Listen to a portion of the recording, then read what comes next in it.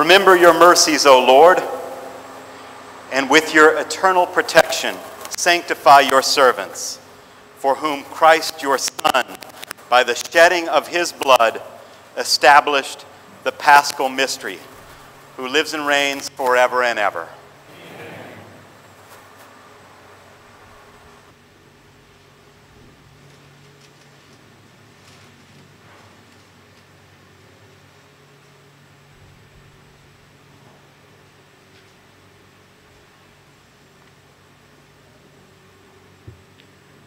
A reading from the book of the prophet Isaiah.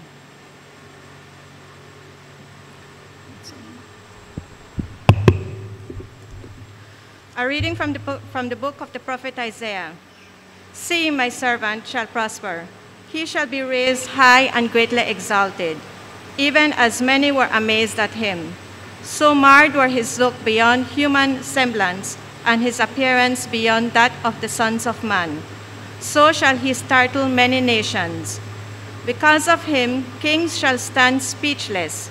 For those who have not been told shall see. Those who have not heard shall ponder it. Who would believe what we have heard? To whom has the arm of the Lord been revealed? He grew up like a sapling before him, like a shoot from the parched earth. There was in him no stately bearing to make us look at him, nor appearance that would attract us to him. He was spurned and avoided by people, a man of suffering, accustomed to infirmity, one of those from whom people hide their faces, spurned, and we held him in no esteem. Yet it was in our infirmities that he bore, our sufferings that he endured, while we thought of him as stricken, as one smitten by God and afflicted, but he was pierced for our offenses, crushed for our sins. Upon him was the chastisement that makes us whole. By his stripes we were healed. We had all gone astray like sheep, each following his own way, but the Lord laid upon him the guilt of us all. Though he was harshly treated, he submitted and opened not his mouth, like a lamb led to the slaughter, or a sheep before the shearers. He was silent and opened not his mouth. Oppressed and condemned, he was taken away. And who would have thought any more of his destiny? When he was cut off from the land of the living and smitten for the sin of his people, a grave was assigned to him among the wicked, and a burial place with evildoers.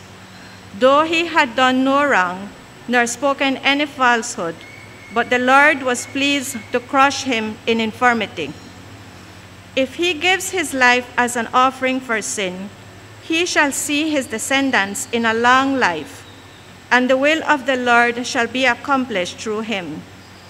Because of his affliction, he shall see the light in fullness of days. Through his suffering, many servants shall justify many, and their guilt he shall bear.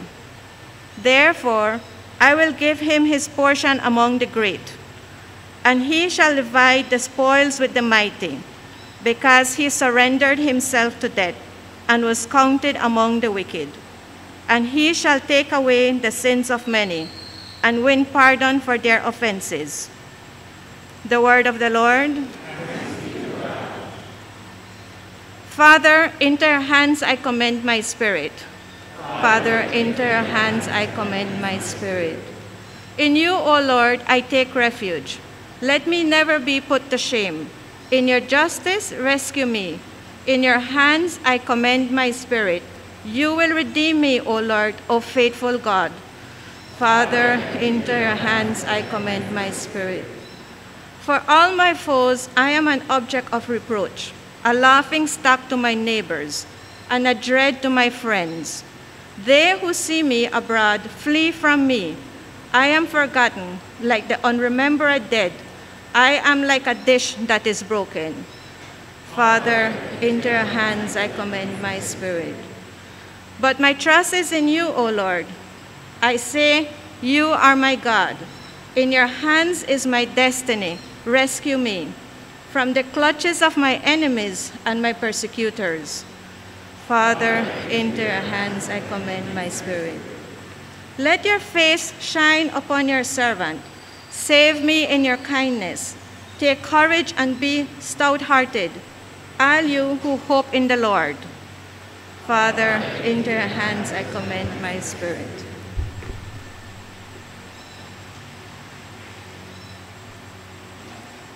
The second reading, a reading from the letter to the Hebrews. Brothers and sisters, since we have a great high priest who has passed through the heavens, Jesus, the Son of God, let us hold fast to our confession. For we do not have a high priest who is unable to sympathize with our weaknesses, but one who has similarly been tested in every way, yet without sin. So let us confidently approach the throne of grace to receive mercy and to find grace for timely help. In the days when Christ was in the flesh, he offered prayers and supplications with loud cries and tears to the one who was unable to save him from death, and he was heard because of his reverence. Son, though he was, he learned obedience from what he suffered. And when he was made perfect, he became the source of eternal salvation for all who obey him. The word of the Lord. Thanks be to God.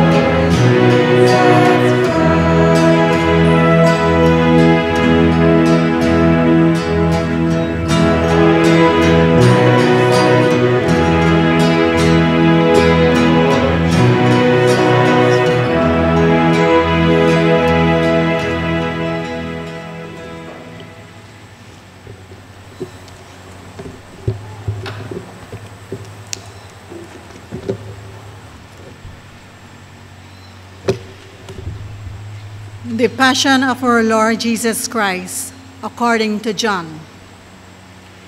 Jesus went out with his disciples across the Kidron Valley to where there was a garden into which he and his disciples entered. Judas got a band of soldiers and guards from the chief priests and Pharisees and went there with lanterns, torches, and weapons. Jesus, knowing everything that was going to happen to him, went out and said to them, "Whom are you looking for?" They answered him. Jesus, the Nazarene. He said to them, "I am." Judas, his betrayer, was also with them.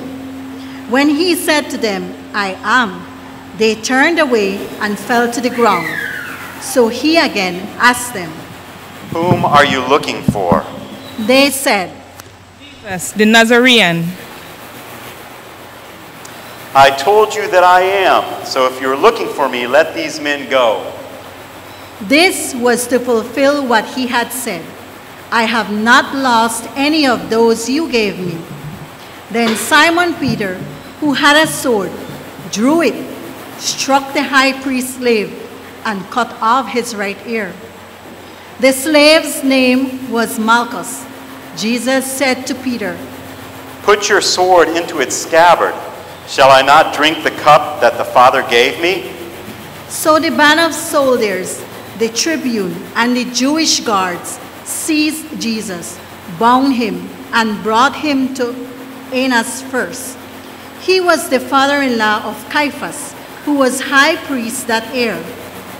It was Caiaphas who had counseled the Jews that it was better that one man should die rather than the people. Simon Peter and another disciple followed Jesus. Now the other disciple was known to the high priest, and he entered the courtyard of the high priest with Jesus. But Peter stood at the gate outside. So the disciple, the acquaintance of the high priest, went out and spoke to the gatekeeper and brought Peter in. Then the maid who was the gatekeeper said to Peter, You are not one of this man's disciples, are you? I am not. Now the slaves and the guards were standing around a charcoal fire that they had made because it was cold and were warming themselves. Peter was also standing there keeping warm. The high priest questioned Jesus about his disciples and about his doctrine. Jesus answered him, I have spoken publicly to the world. I have always taught in a synagogue or in the temple area where all the Jews gather, and in secret I have said nothing. Why ask me? Ask those who heard what I said to them. They know what I said. When he had said this, one of the temple guards standing there struck Jesus and said, Is this the way you answer the high priest? Jesus said, If I have spoken wrongly, testify to the wrong. But if I have spoken rightly, why do you strike me? Then Annas sent him bound to Caiaphas, the high priest. Now Simon Peter was standing there keeping warm, and they said to him, You are not one of his disciples, are you? I am not. One of the slaves of the high priest, a relative of the one whose ear Peter had cut off, said, Didn't I see you in the garden with him? Again, Peter denied it, and immediately the cock crowed. Then they brought Jesus from Caiaphas to the praetorium. It was morning, and they themselves did not enter the praetorium in order not to be defiled, so that they could eat the Passover. So Pilate came out to them and said, What charge do you bring against this man? They answered and said to him, If he were not a criminal, we would not have handed him over to you. At this, Pilate said to them, Take him yourselves and judge him according to your law. The Jews answered him, We do not have the right to execute anyone. This was to fulfill what Jesus had said when he indicated the kind of death he was to die. So Pilate went back into the praetorium and summoned Jesus and said to him, Are you the king of the Jews? Jesus answered, Do you say this on your own, or have others told you about me? I am not a Jew, am I? Your own nation and chief priests handed you over to me. What have you done? My kingdom does not belong to this world. If my kingdom did belong to this world, my attendants would be fighting to keep me from being handed over to the Jews. But as it is, my kingdom is not here. Then you are a king? You say I am a king. For this I was born, and for this I came into the world, to testify to the truth. Everyone who belongs to the truth listens to my voice. What is the truth? When he had said this, he again went out to the Jews and said to them, I find no guilt in him, but you have a custom that I release one prisoner to you at Passover. Do you want me to release to you the king of the Jews? Not this one, but Barabbas. No, Barabbas was a revolutionary. Then Pilate took Jesus and had him scourged, and the soldiers wove a crown out of thorns and placed it on his head, and clothed him in a purple cloak. And they came and said, Hail, King of the Jews! And they struck him repeatedly. Once more, Pilate went out and said to them, Look, I am bringing him out to you, so that you may know that I find no guilt in him. So Jesus came out, wearing the crown of thorns and the purple cloak, and Pilate said to them, Behold the man. When the chief priests and the guards saw him, they cried out, Crucify him! Crucify him! Take him yourselves and crucify him. I find no guilt in him. We have a law, and according to that law, he ought to die, because he made himself the Son of God.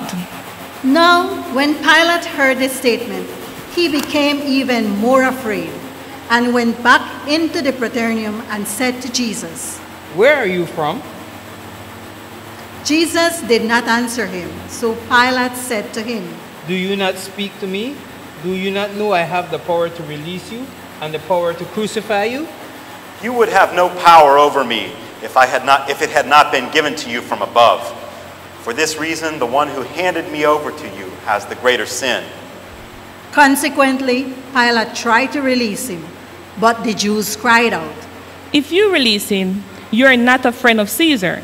Everyone who makes himself a king opposes Caesar." When Pilate heard these words, he brought Jesus out and seated him on the judge's bench in the place called Stone Pavement, in Hebrew, Gabbatha. It was preparation day for Passover, and it was about noon, and he said to the Jews, "Behold your king." Take him away, crucify him."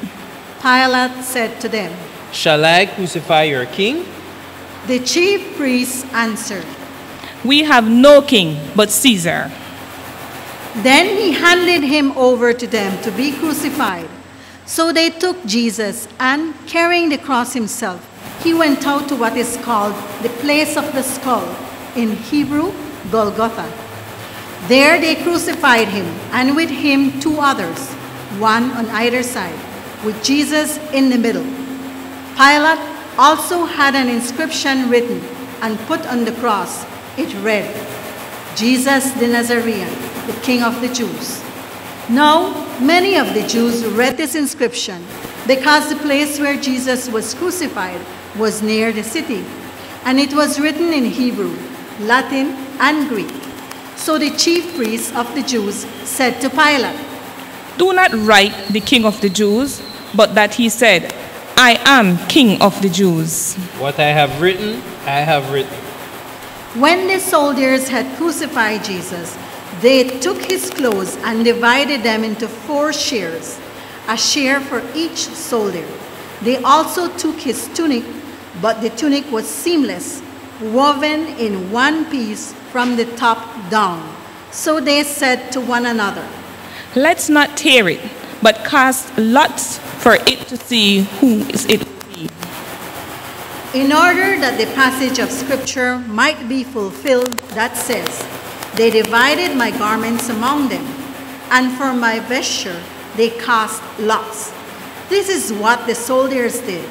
Standing by the cross of Jesus were his mother and his mother's sister, Mary, the wife of Clopas, and Mary Magdala. When Jesus saw his mother and the disciple there, whom he loved, he said to his mother, "Woman, behold your son. Then he said to the disciple, Behold your mother." and from that hour the disciple took her into his home. After this, aware that everything was now finished, in order that the Scripture might be fulfilled, Jesus said, "I thirst." There was a vessel filled with common wine, so they put a sponge soaked in wine on a sprig of hyssop and put it up to his mouth. When Jesus had taken the wine, he said, "It is finished." and bowing his head, he handed over the Spirit.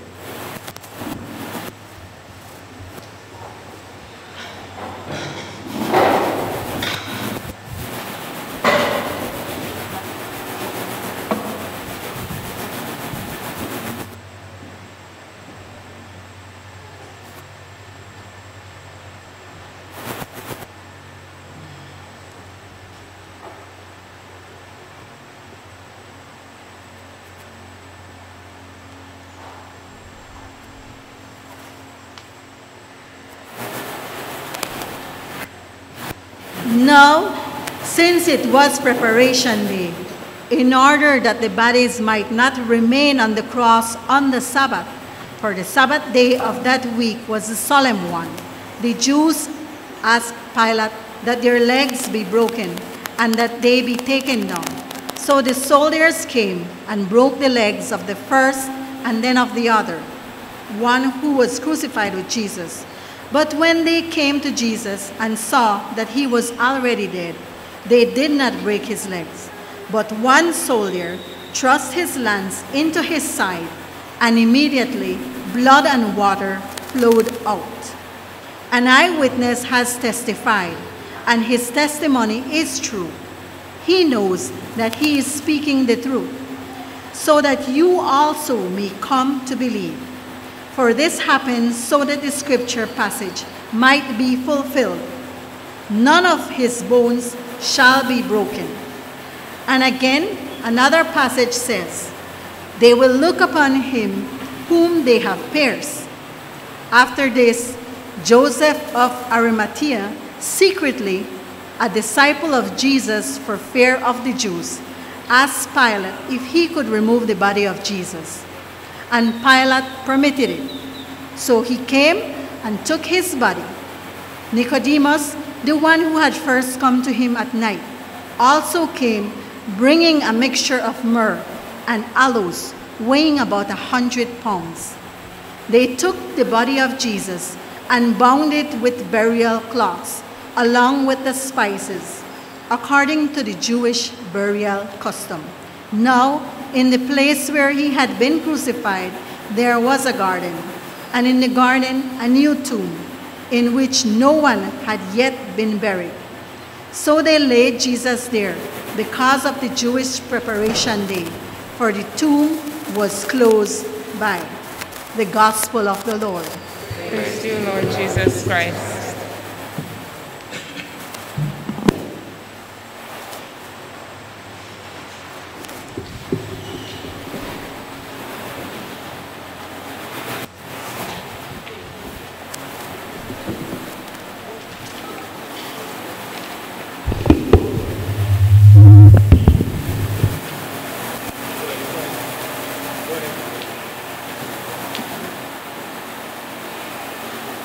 Well, sisters and brothers, it is indeed a solemn day, a somber day, the most somber day on the Christian calendar, Good Friday. And the day doesn't seem ordinary. I like in Belize how most things are closed. I was up in Rancho and I think I saw one store open the entire drive there and back. You look around the church, the altar is stripped bare, no flowers, no entrance hymn. We don't even celebrate a Mass today. This is really a service. It's not a Mass. There is no consecration. It's the one day of the year when we don't have Eucharist. A solemn day. A day when we're called to remember the greatest love that this world has known. When Jesus took up his cross for us. I don't know if you ever pray the rosary, but if you do, you're familiar with the Apostles' Creed maybe. And there's a line in the Apostles' Creed where it says, you know, Jesus died and then descended into the dead, or sometimes it says Jesus died and descended into hell.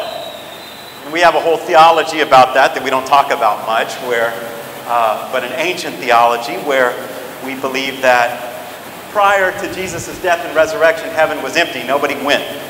And when Jesus died, he went down into the underworld and took all of the souls who had come before him, starting with Adam and Eve. There's a famous ancient Christian text where he takes Adam and Eve's hand and he kind of pulls them out of the underworld into heaven, along with all the patriarchs and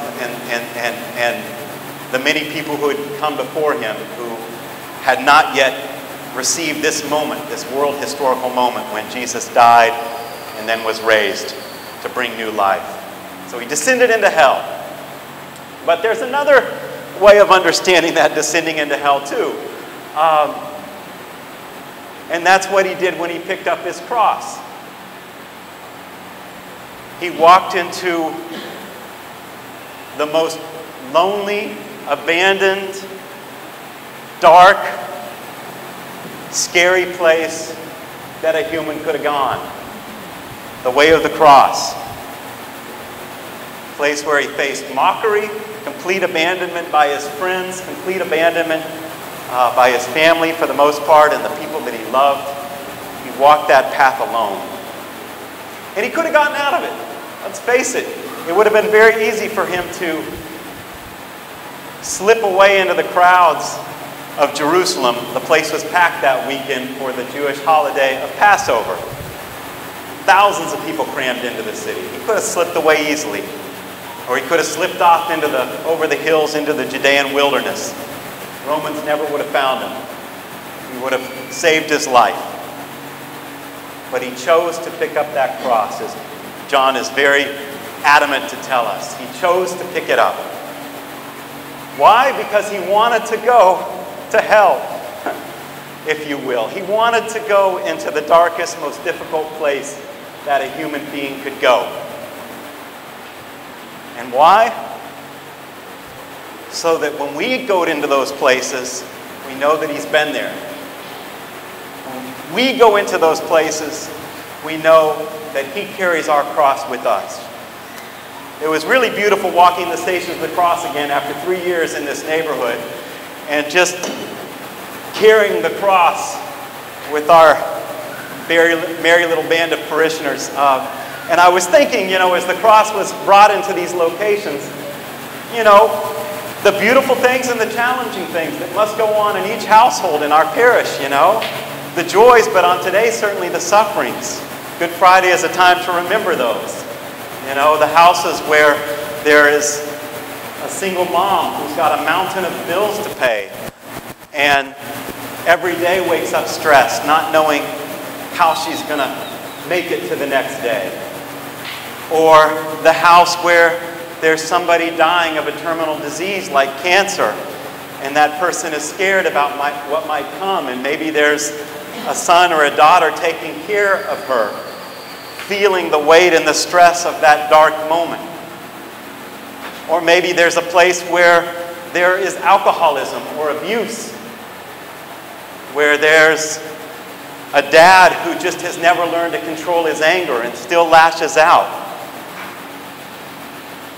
A place where there is addiction. A place where there is mental illness. A teenager may be struggling with depression or despair, or wondering, does anybody love me? Does anybody care about me? Maybe a family member who feels betrayed by someone that was very close to them, a sibling. All of these dark and challenging places, these hells, if you will, Jesus descends into them on this day. He goes into the dark, challenging, difficult places to let us know that he's there with us when we walk into those places, and to let us know that he will never abandon us. He's been there and back. And to let us know that in the end, his light, his love, his gentle mercy and peace gently come into all those spots and bring light and bring healing, and one day bring resurrection. So on this Good Friday,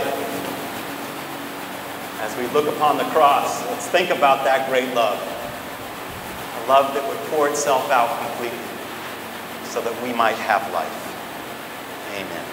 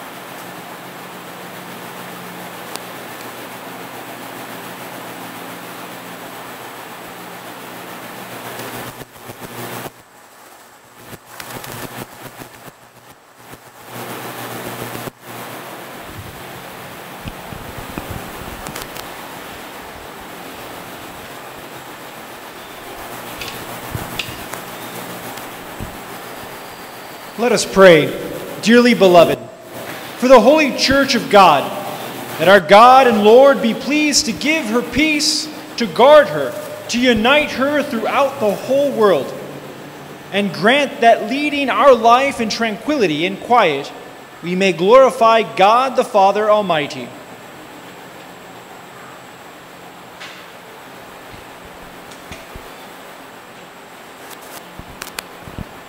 Almighty ever-living God, who in Christ revealed your glory to all the nations, watch over the works of your mercy, that your church spread throughout the world may persevere with steadfast faith in confessing your name. Through Christ our Lord.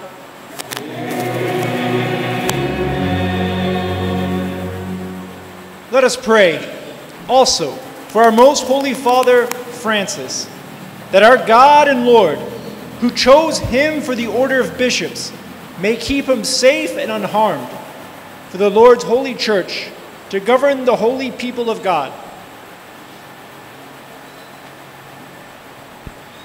Almighty and ever-living God, by whose decree all things are founded, look with favor on our prayers, and in your kindness protect the Pope chosen for us, that under him the Christian people, governed by you their Maker, may grow in merit by reason of their faith. Through Christ our Lord.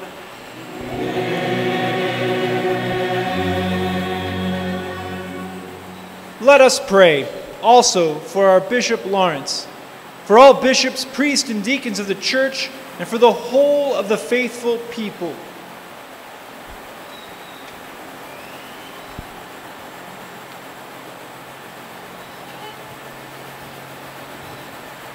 Almighty ever-living God, by whose Spirit the whole body of the church is sanctified and governed, hear our humble prayer for your ministers, that by the gift of your grace all may serve you faithfully. Through Christ our Lord.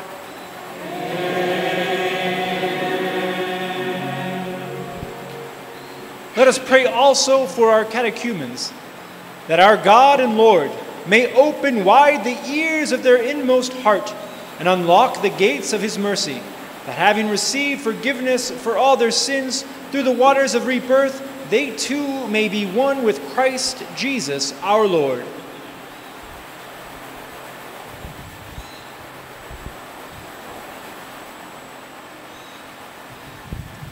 Almighty ever-living God, who make your church ever fruitful with new offspring, increase the faith and understanding of our catechumens, that reborn in the font of baptism, they may be added to the number of your adopted children. Through Christ our Lord.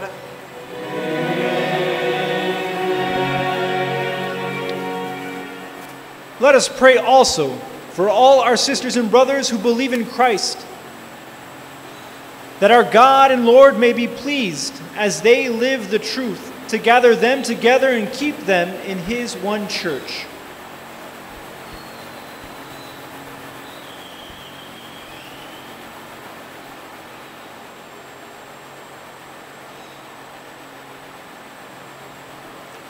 Almighty ever-living God, who gather what is scattered and keep together what you have gathered, look kindly on the flock of your Son, that those whom one baptism has consecrated may be joined together by integrity of faith and united in the bond of charity. Through Christ our Lord.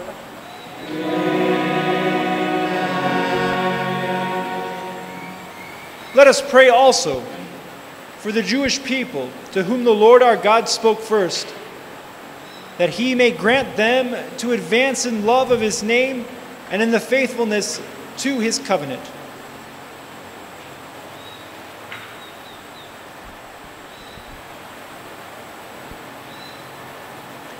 Almighty ever-living God, who bestowed your promises on Abraham and his descendants, graciously hear the prayers of your church, that the people you first made your own may attain the fullness of redemption. Through Christ our Lord.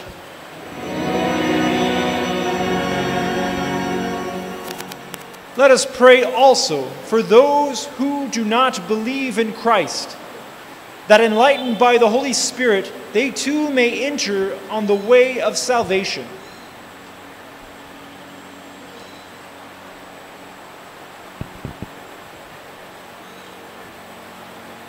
Almighty ever-living God, grant to those who do not confess Christ that by walking before you with a sincere heart, they might find the truth, and that we ourselves, being constant in mutual love and striving to understand more fully the mystery of your life, may be made more perfect witnesses to your love in the world. Through Christ our Lord.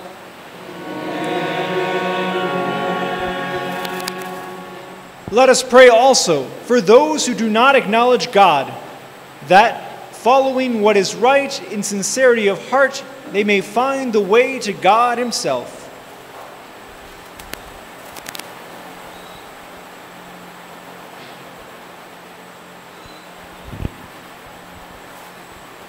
Almighty ever-living God, who created all people to seek you always by desiring you and by finding you come to rest, grant, we pray, that despite every harmful obstacle, all may recognize the signs of your fatherly love and the witness of the good works done by those who believe in you, and so in gladness confess you, the one true God and Father of our human family, through Christ our Lord.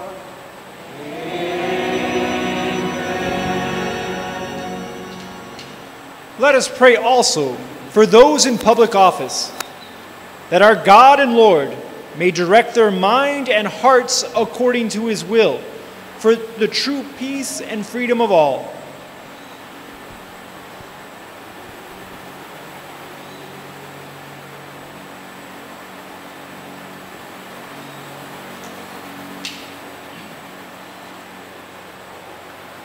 Almighty ever-living God, in whose hand lies every human heart and the rights of peoples, look with favor, we pray, on those who govern with authority over us, that throughout the whole world, the prosperity of peoples, the assurance of peace, and the freedom of religion may through your gift be made secure.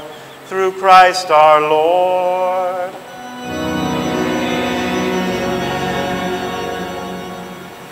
Let us pray, dearly beloved, to God the Father Almighty, that he may cleanse the world of all errors, banish disease, drive out hunger, unlock prisons, loosen fetters, granting to travelers safety till pilgrims return, health to the sick, and the salvation to the dying.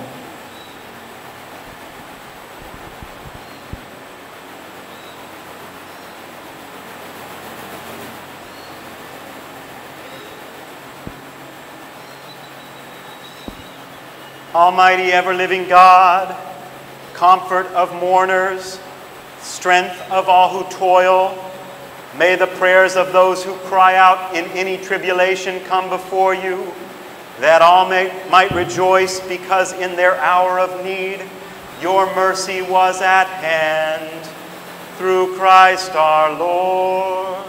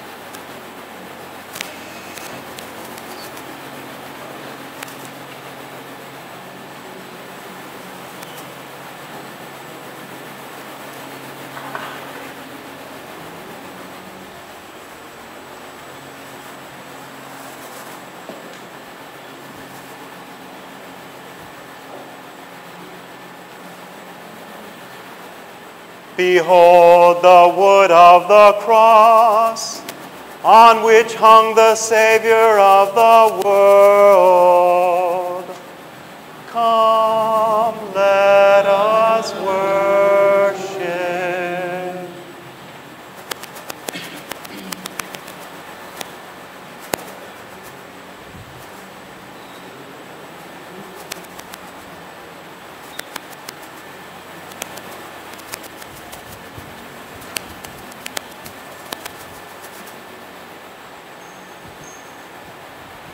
Behold the wood of the cross, on which hung the Savior of the world.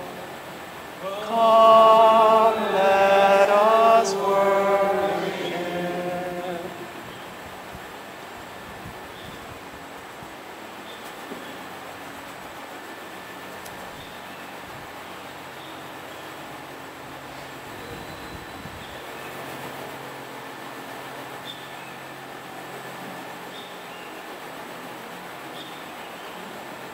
Behold the wood of the cross, on which hung the Savior of the world.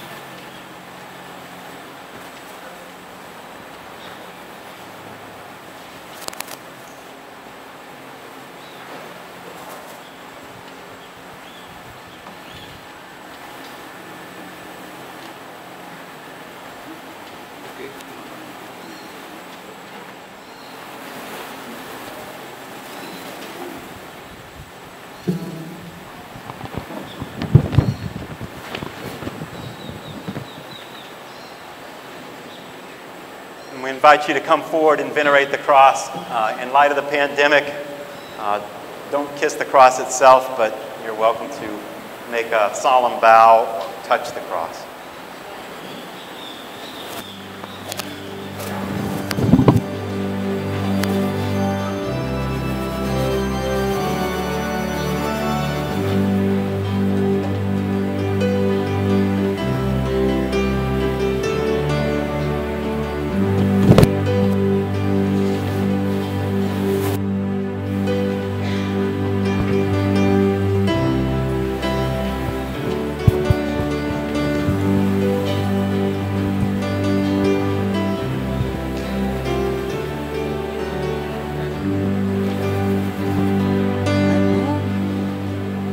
Above all powers, above all kings, above all nature and all created things, above all wisdom and all the ways of man. You were here before the world began.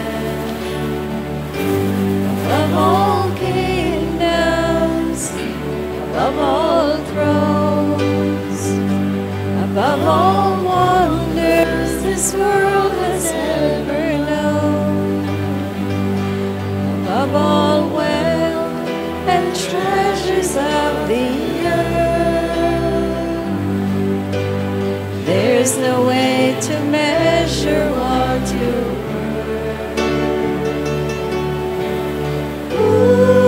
Crucified, laid behind a stone, you lived to die, rejected and alone, like a rose trampled on the ground.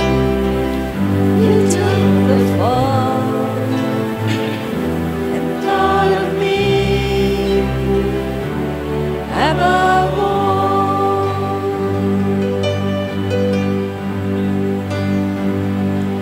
Above all powers, above all kings, above all nature and all created things, above all wisdom and all the ways of man.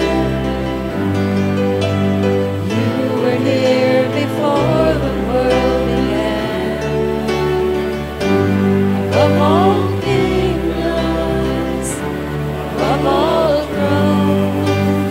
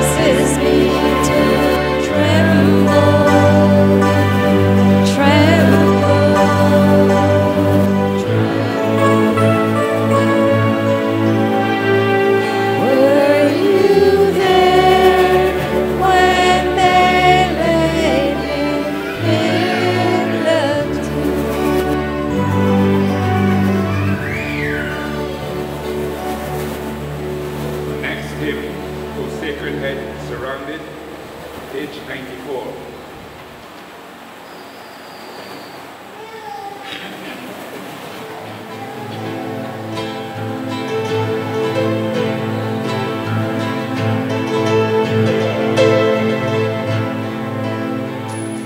O sacred head surrounded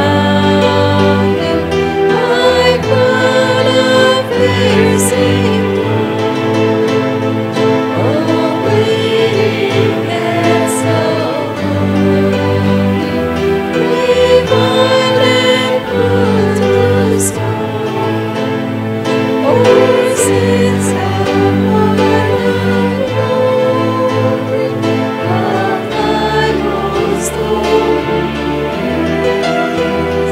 Let angels adore thee and tremble as they gaze. We see thy strength and vigor, increasing in the strife, and then with cruel rigor, depriving thee of life. Lord, by his bitter passion, God's justice satisfied. O holy people fashion, redeem and sanctify.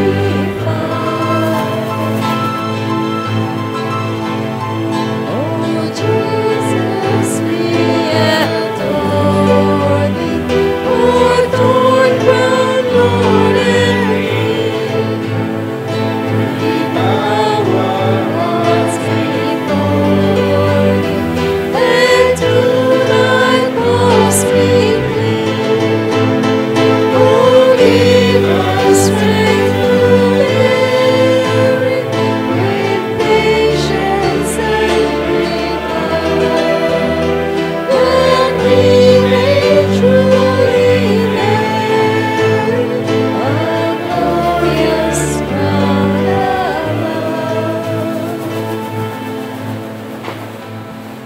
Next hymn, the Old Rugged Cross, page 94.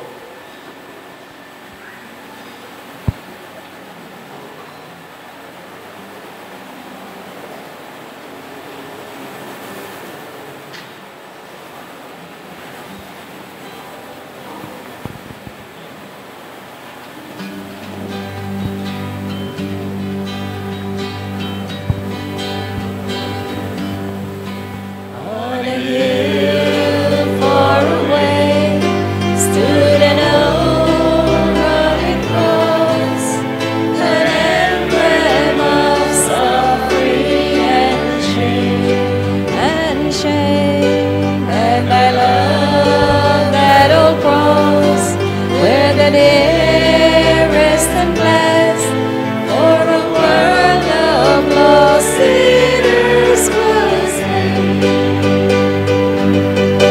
So I cherish the old rugged cross, till my trophies at last I lay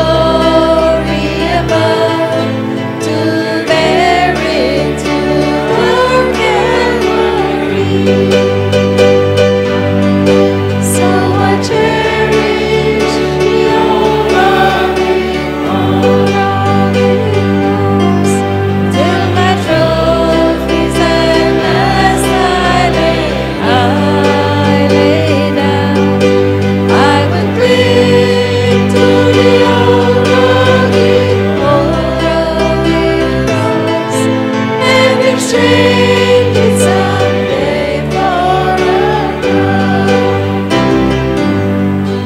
In that old rugged cross, stained with blood so divine, a wondrous beauty I see,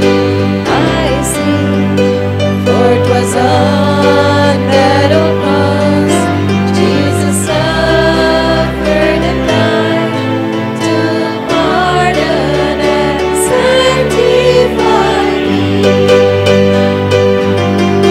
So I cherish the old rugged cross, till my trophies at last I lay down. I would cling to the old rugged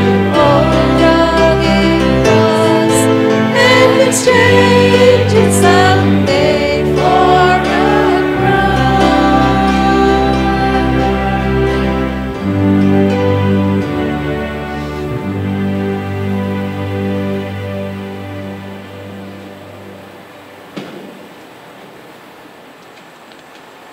Please stand.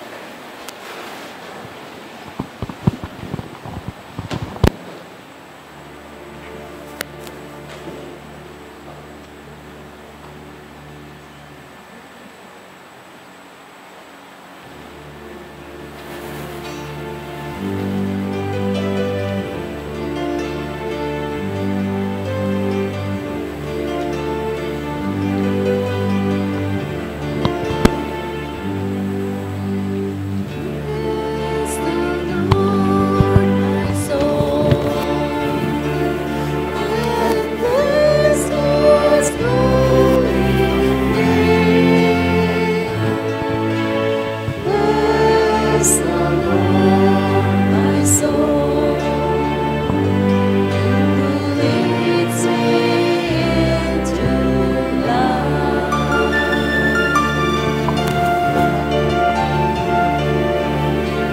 Bless the Lord, my soul, and bless God's holy name. Bless the Lord, my soul, who leads me into life.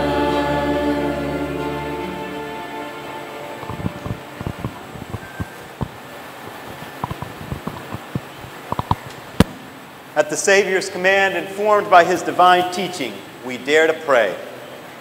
Our Father, who art in heaven, hallowed be thy name. Thy kingdom come, thy will be done, on earth as it is in heaven.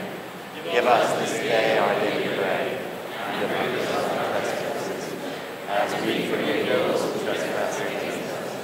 And lead us not into temptation, but deliver us from evil. Deliver us, Lord, we pray, from every evil. Graciously grant peace in all of our days, that with the help of your mercy we might be always free from sin and safe from all distress, as we await the blessed hope and the coming of our Savior, Jesus Christ.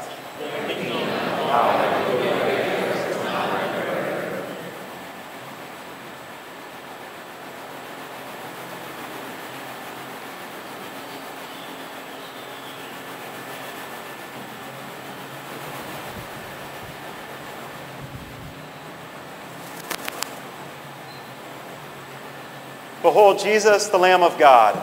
Behold him who takes away the sins of the world. How blessed are we, called to the supper of the Lamb.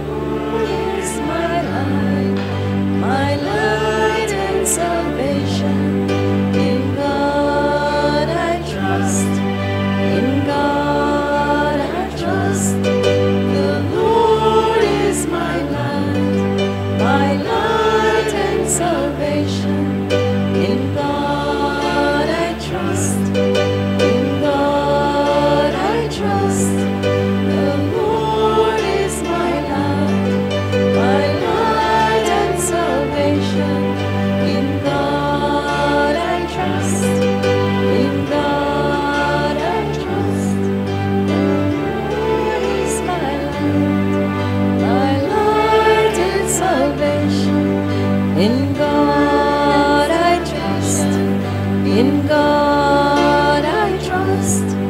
The Lord is my light and salvation. In God I trust. In God I trust.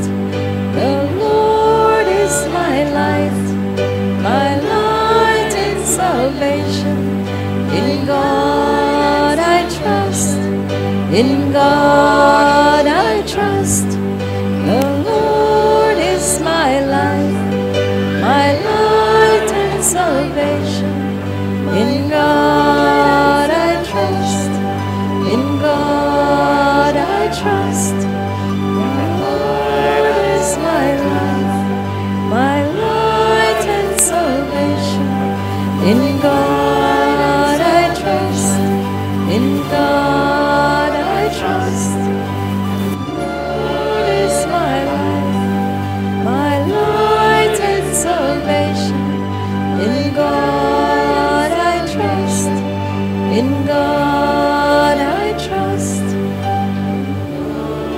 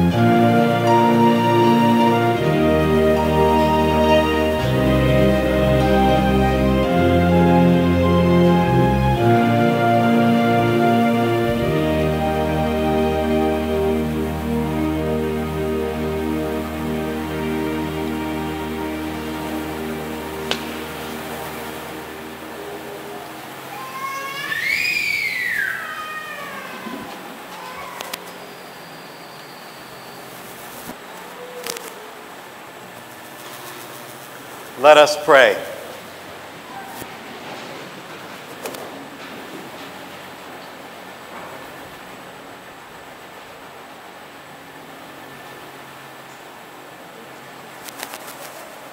Almighty, ever-living God, who have restored us to life by the blessed death and resurrection of your Christ, preserve in us the work of your mercy, that by partaking of this mystery, we may have a life unceasingly devoted to you. Through Christ our Lord. Amen. Bow down and pray for God's blessing. May abundant blessing, O Lord, we pray, descend upon your people who have honored the death of your Son in the hope of their resurrection. May pardon come, comfort be given, holy faith increase, and everlasting redemption be made secure. Through Christ our Lord.